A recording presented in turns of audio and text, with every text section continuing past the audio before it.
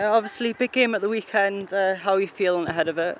Excited for it. I think we've got a really good chance. Last time we played these, we probably played our best game of the season so far. So he's hoping that it's going to be another good one this weekend. We've got a good squad lined up, so fingers crossed. Yeah, last time out against Redcar was really good for the girls. I know it was 3 weeks ago, but surely that must be really confident for you heading into this weekend. Definitely. It was a big result. I worked really hard for it, but as always the girls put the graft in and we fought till the very end, and we ended up getting 2 obviously match winning goals towards the end.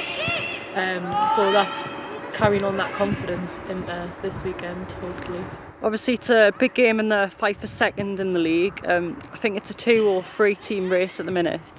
Just how important would it be to get a good result and consolidate that position heading into the last few matches of the season? It would be amazing. Wakefield's obviously one of the other teams that's up there fighting for second place. So if we get a win against these, then that definitely makes us a bit more secure in that second place and makes it very likely that we could finish the season on a really good high.